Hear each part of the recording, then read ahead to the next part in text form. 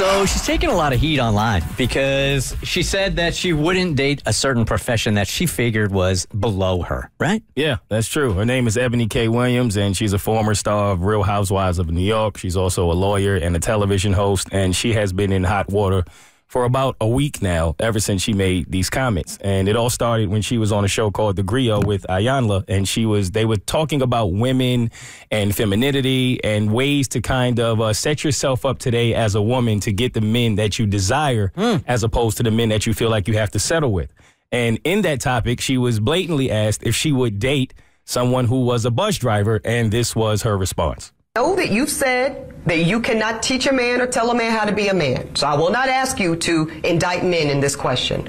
But I do want you to speak, Ayanla, to how women need to, position ourselves so that we can be in our divinity, so we can have our crowns right, how we can create and not build, when some of us, quite frankly, feel that the men that are available to us, and I'm talking about across the color spectrum, across the age spectrum, trust me, I've done them all, they are not positioned to protect nor provide because of some of the statistics we just talked about. They're not earning the incomes. They're not having the resources, and some of them are not even showing up in the leadership. Would you date a bus driver? You. Would you date if he owns the bus? If he owns it. If he owns the bus. See, that's a problem. That's a problem. That's a problem. Okay. Because the standards and requisites, and I'm not talking about him laying on his sofa playing video games all day. I'm not talking about that. But the standards and the criteria that we use to measure men is off for who we are as women and who they are in this society. I would date a bus driver if he loved driving the bus, if he was a man of integrity, if he was good to his mama, if he treated me well. So obviously we can debate whether or not that was a comment that was based upon preference or if it was an insulting comment. But before we do, obviously that stirred up a lot of different comments online, and people were weighing in on how they felt about her comments and if it was relative to what she was trying to say about a woman knowing her worth when she dates. And so when people started to ask that question and she started to get some heat, she doubled down on it with this.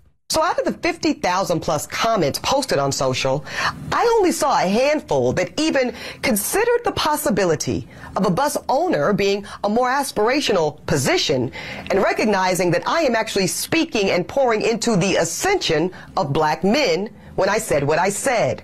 But see, no, some of y'all were too busy naming and shaming me personally and black women in general as undesirable, gold diggers, and much worse. Now, I suspect that some of y'all are the same men that were bringing home C's and D's on your report cards, only to then be coddled by parents that said, well, that's okay, as long as you're doing your best. Well, listen, I love and believe in the excellence of black men. So no, my dear, C's and D's or any other form of mediocrity is not okay. No, I will not create a soft place for you or anybody that I love to fall comfortably into the bigotry of low expectations. Ooh, it feels like the debate has changed now because I feel like it got racial there, and I don't feel qualified to speak on the behalf of single black men. Right. Yes. So the racial part of it is basically she, in her mind, is trying to speak to black women about knowing your worth, about not settling for less if you feel like you desire or want more. And in her mind, she's speaking also to black men, saying that you should not settle for mediocrity. You should be wanting to do more with your life, I guess, than just be a quote unquote bus driver. I think knowing your worth as a woman isn't about the man's position and what his job is or how much money he has in a bank account. I think knowing your worth as a woman is being treated respectfully and properly by another human being, not the fact of whether or not he's a bus driver. Like, to me, like, who you date and what they do is not as important as who they are and how they treat people. That's exactly how I feel. That's where I think she went entirely wrong with the message. I feel like in the beginning, she started off as if she was trying to speak to black women particularly about, okay, know your worth. You don't have to settle for somebody that is mediocre. But to say that someone who drives a bus, I didn't understand that, because now you are putting what someone does ahead of their character. Yeah. Like you know what I mean? Someone who has a lot of money may be a horrible individual. Mm-hmm. How is that any better? Like a bus driver who is like, not to mention a lot of people who are successful needed a bus driver at some point, and you're looking down on this job. And I didn't understand throwing any working class citizen under the bus, pun intended, in order to try to prove a point of knowing your worth as a woman. I didn't understand that.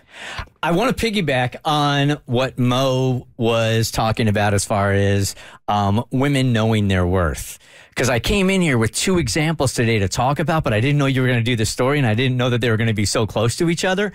And I don't know where the shift has happened, but I saw 2 examples over the course of the last 2 weekends with girls/friends of mine or Tiffany's, where I thought, why are you letting these guys get away with what I consider to be disrespectful and going out with them anyway? I don't know, because I haven't been out there in a long time, if the talent pool is really, really shallow now. So women and men have had to lower the bar more and more and more for what is acceptable. But let me give you the 2 examples I came in with today. And now I guess it's all under this umbrella of knowing your worth. So one of Tiffany's friends met some dude, I think, online, and some of my details are going to be a little sketchy. Meets a dude online, or maybe she met him out, thought he was hot. They approached each other, got phone numbers, started texting each other, decided that they were going to go out for dinner on Saturday night. Okay? For dinner and drinks on Saturday night. So I think during the week he kind of went MIA, and this good friend of ours was sitting at our house on Saturday and still hadn't heard from the guy, right? So my thought was, if this dude, you guys haven't reached out to each other, and he said, I'll reach back to you for dinner and drinks, and he hasn't gotten back to you yet, blow him off for the night. Don't pursue that dude. Well, she ended up texting him. He texted back. She texted him. He texted back. She's like, screw it. I'm just going to call this guy. So she calls him. Where is he? At dinner with a bunch of friends. Wow. And says, hey, I'm at dinner right now, but I'll meet you for drinks afterwards. Nope. She's like, all right. Hangs up on the guy, tells us what's going on. And I said, under no circumstances should you meet this guy out tonight. No freaking way. That was totally and completely disrespectful in my eyes. She went anyway. And reported back the next day that he was a complete douchebag. Whoa, shocker. Well, yeah. Could have told you that before drinks. Right. But why even, to me, the offense was so disrespectful that why is it okay, not just in her case, because I got a second one also that's similar, in that this guy, this is a different woman now. They made plans 3 different times to go out with each other. He canceled 3 times at the last minute and said, let's just make it next weekend. Last minute. Not the day before, not 2 days before. And she said yes, all 3 times. So you're saying these infractions are completely worthy of never contacting this man again. But because, I don't want to say because women are desperate, but you're thinking maybe because there's a lack of viable bachelors that women are just putting up with subpar behavior? I'm not thinking at all, because I haven't been out there in a while. But I do know this, that if this happened to me, that I feel like that's all that is so disrespectful, and this is going to be the first interactions that we have, then I hate to use the word training, but I am showing an example that this is what I'm willing to put up with on the first date. Yeah. It should never get any better than it does in that first month that you guys are dating, right? So if this is the foot that he or she is posing first, I think it speaks volumes. 100%. And it's a really harsh way to put it, but I feel like it comes from a scarcity mindset, and for good reason. As somebody who's been out there and I've seen what the options are and have chosen to be single for a long time, I think a lot of the reasons why we put up with some of that treatment is just because, well, it would just be nicer than being alone. You know, I think sometimes... Would it though? I mean, for some people, they would rather be with somebody who treats them like rather than be by themselves. And the reason I've been by myself for a long time is because I love being by myself. I love watching Bridgerton and eating some ice cream. Like, I'm going to do that after the show. Like, I love that. But some people really do feel just better in the company of having of companionship, even if it's crappy. I agree. I don't want to mansplain, but in listening to women who have been in these situations, that's that's the majority of what I've heard them say. And is basically you start to lose patience, and you may gain a little bit of desperation in that, not believing that someone better will come, and you don't want to be alone. You've been alone for a little too long. And I have heard a lot of women say, you know, I would rather be with someone than to be by myself. And if you did have the mentality of I'll be by myself for as long as I have to be until I meet someone who matches my energy, then I feel like you would find yourself in better situations. But I don't think, especially younger women, until they get that understanding of knowing their worth and not being insecure, I think they settle a lot of the time. Yeah. Give women, Mo, as a guy that's single and dating, although you've been serious with somebody recently, give them a page out of a dude's playbook, right?